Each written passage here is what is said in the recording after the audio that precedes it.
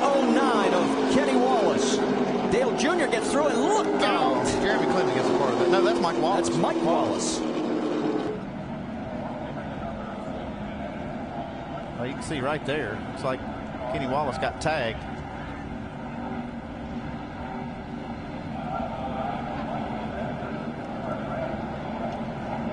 Actually, that was a net. Yeah, Wallace comes in behind that.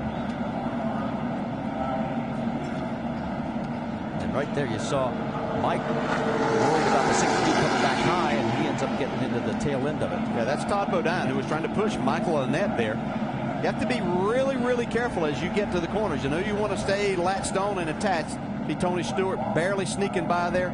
Ricky Stenhouse looks like he's got a little bit of damage. I notice he's on pit road right now working on that car. Elliott Sadler nowhere to go whatsoever.